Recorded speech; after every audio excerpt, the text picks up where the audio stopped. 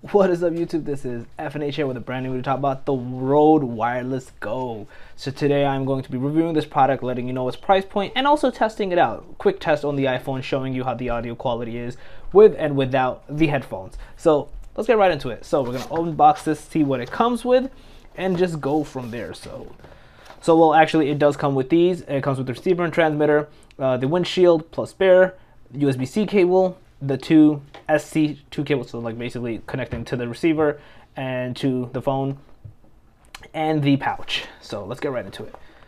I got these babies for $200 from B&H. Amazon doesn't have them. There are sellers selling it for about, like, it's expensive how much they're selling for, like $300. No idea why they're so expensive on Amazon.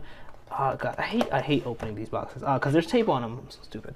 Okay, yeah, they're selling it on Amazon for $300. I believe eBay has it for a bit higher price as well. So I got it from B&H. I'll leave a link in the description below. I'll leave the Amazon one as well, so just in case you don't trust B&H, you want to get it from Amazon.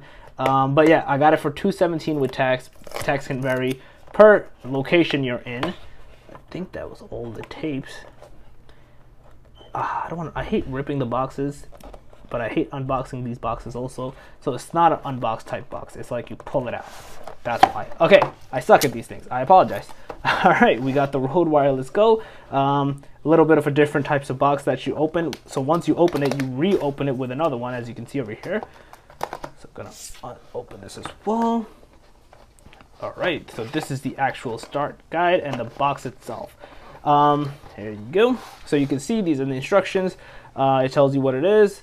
The transmitter, I believe, the receiver, I believe, where you put it, you put this one on the top view and this one on the camera, or I guess for me, my phone.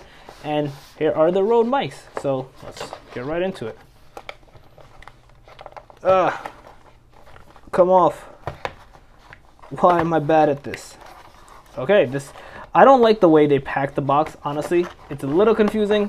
I suck at this. I feel like some companies do it very well and efficiently, and some do it so bad. Like this one, it's so bad. Everything is like weird and like all over the place. All right, we got your usual poison. All right, we have the safety and regulations. This is, I've heard you don't have to use it, but some people do, some don't. So this is what you put the, like, I don't know if it's called the fluff, but you put it on the mic itself. So obviously audio quality gets better. This is to your phone or to your device, to the transmitter. And here's the pouch. I believe it'll be able to put everything else in here.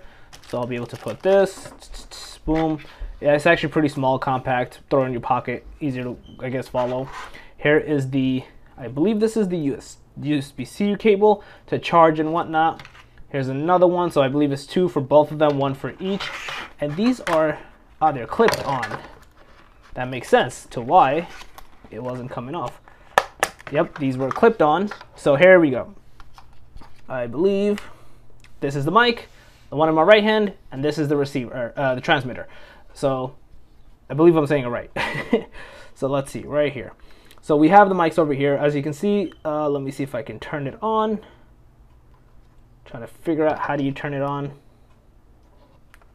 Okay, and I think I'm turning it on. Oh, right here, mics are turned on, as you can see. So, oh yeah, so you can see it is actually working because this is the mic. It's actually showing the receiver. It's not, I guess, it shows the battery life for both of them on the left side. I'll probably charge this before I test it out. Again, obviously I'm still speaking through my regular iPhone lavalier mic. I have it connected, but this will be a more comprehensive review on how this one goes. I mean, the next video right after this, you're going to see a test drive of how these work. And I'm going to do it with the iPhone. I probably might do one with like the Osmo Pocket and whatnot. I'm waiting for my USB thing coming, so audio adapter. But this is going to be interesting. So let's see how the next phase, essentially, if it goes in. I'll do two test drives, one with the iPhone audio quality, one with a lavalier mic, my regular one, and one with this. And I'll probably like maybe go a little distance, speak a little low, see how well the quality goes. Maybe even record myself outside walking. It's pretty good weather right now, so I probably can't do it. Maybe if it's like raining, I'll see how that goes, and we'll essentially go from there. So yeah, let's see. So this is the portion of me basically testing out the Rode mic, and I'm currently doing it indoors, and I haven't really clipped it on anywhere. I'm just gonna keep it like over here at this moment. So there's 3 decibels like options to the Rode mic Go Wireless Go, and this is on the lowest one. Now the AC is on in the back, so I did that kind of on purpose to also, well, one, it's hot. Two, I did it so I wanted to see how much noise cancellation it does. I have tested it out outside. It's not bad. I haven't tested it indoors, which is interesting because I've actually tested it outside more than indoors. And basically this is like more of an indoor function I want to show you. So most likely you'll either have it clipped on over here or inside your shirt near somewhere over here. I did try to clip it on, like it looked a little weird. So if I try to, just to show you.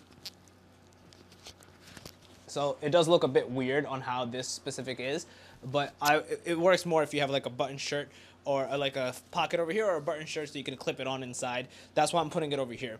And this is just to show you like the type of quality you will get to move it around. Again, I have the air resistant on it as well. See if I can take it off. You can take it off as well. You can talk without it. Unsure how much the quality changes. Like I said, I'm still keeping it in the same spot. I have the lowest decibel option available, and basically you guys can be the judge of it yourselves and see if this mic is worth getting for you. For me, for now, the quality is very good. It works well.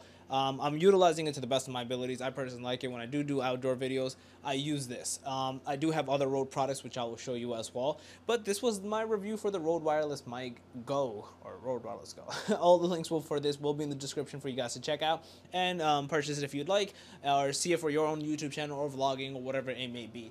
But yeah, overall, if you guys did like this video, smash that like button. If you're new to the channel, make sure to subscribe and click the notification bell. On that, FNH out. Peace.